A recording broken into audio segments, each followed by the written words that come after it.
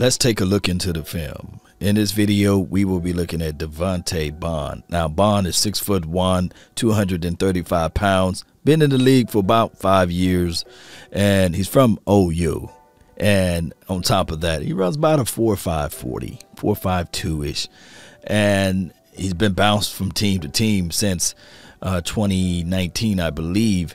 Neither here nor there. The Cowboys picked him up as far as extra body for linebacker work, and as you see right here in coverage, he's decent. He's not the best in the world.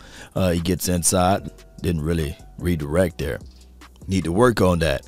However, I look at a willing guy. He's one of those guys that plays pretty hard out there as relates to his mindset and temperaments, but it just doesn't translate into everyday game. But I can show you this right here. The mentality to come down and field, he got that. Feel into the hole, squeeze inside and make the tackle there. I do like that out of 59. And this could be the reason why the Cowboys picked him up as well, because they see something that they can develop. So if anything, Bond is willing to fill the hole right here, and that's mentality. Come inside and squeeze there and make that tackle there. I saw him get pressure off the edge on this play right here. Causes the wild ball to be thrown that way. Look at 59, that's him. Squeezes off the edge there, use the hands to get away, and forces this pass. It's counted as a hurry for him. So he did get a chance to get around to make an impact on this play. Yeah, squeeze, got there. So Quinn probably said, man, that worked against me. I wonder if I can put my hands on you and help you out. But this is why the Cowboys picked him up, in my opinion, to play the special teams. They are lacking in this department as it relates to linebackers, and why not get a guy who is a special teams guy? You know, he's a gunner in most situations, and he's not afraid to come down there to make those plays. And this is Bond right here. Devante is able to create another pressure on the edge here, causes the wild throw. And I'm telling you guys right now that if this particular coaching staff is able to elevate anything, pass rushing, the ability to get to the quarterback may be the secret sauce to everything. Hidden weapon, dare I say. Because, bam, I love seeing that, Cowboy Nation. Hey, for anybody to have doubts, just think of J-Rock. You know, everybody had him on the burner until he came over here to the Cowboys land, or Carlos Watkins, for crying out loud. So I'm always giving grace to those guys that this particular team pick up.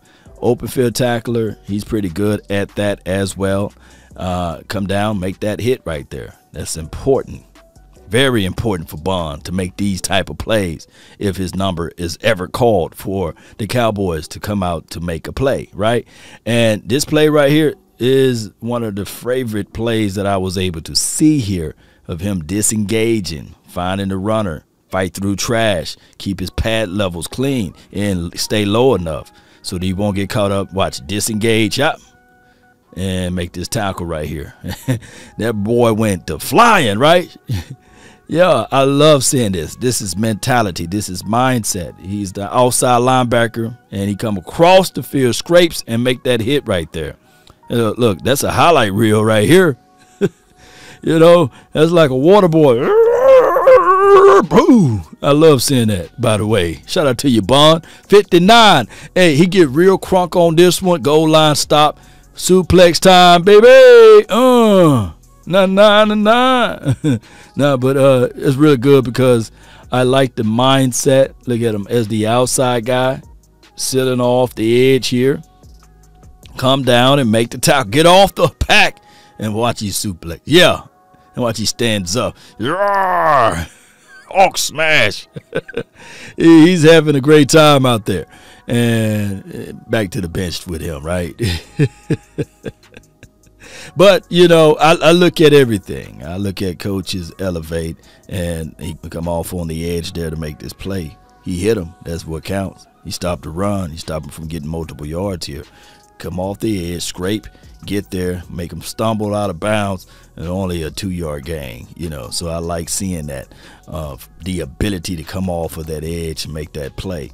That is very important, Cowboy Nation, to bring in somebody off the bench to go out there and make a play. Outside linebacker. And this play is so underrated too, you know. He could have gotten gobbled up by big old boy heading his way. What, big old boy heading his way? Stiffy, he stiff arm him, and he knows where that runner at. Get off of that and then make that play. Not bad at all, Cowboy Nation. All right, so we all know against Lamar Jackson, this is just whatever you can do is a plus. And by him getting off of his guy, I like the physicality off the release or what have you versus the tight end there. He gets there, redirect, pushes the tight end to the left side of the field. All right, he sees that Lamar is getting upfield, and he goes there and make this play right here. I like it. Put Lamar on the ground right there. This was another play, scraping to the edge there. Get there, forcing him out of bounds. It's just it's hard to stop Lamar Jackson, by the way. And just by playing through the echoes of the whistle, shooting there to that edge right there goes a long way. And that was a third down play, so it was crunk about that one. All right, so this play right here, scrape across, make the tackle again. It's 59. Remember, I'm all about mindset and mentality. For me, if you can play through the echoes of the whistle, that's a plus for me. Scrape across there, make that tackle. Yeah. Look, you coming from across the formation there. Make the tackle. Get up there. Yeah. That's what I like to see, Cowboy Nation. Everything else can be coached out. All right, so this is a tackle for loss against Christian McCaffrey. Get downfield, baby.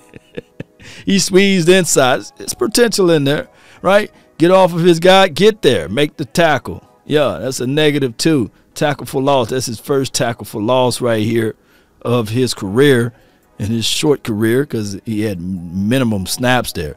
And, hey, he crunk about it, Cowboy Nation. I'm not finna sit here and dog the man or trash the man because of the fact Cowboys been finding ways to elevate certain players. And all of a sudden you look up and you say, hey, who's that guy? You know? So the Cowboys picked him up for a reason, depth purposes, or it could be other things that they see that we don't get a chance to see. And it could be a situation that the Cowboys may say to themselves, we can develop his talent, the mentality. You add it in with what this coaching staff been doing. And what I like more than anything, the players on the Cowboys team already giving each other praises and helping each other out. I recall DeMarcus Lawrence when he couldn't play, right?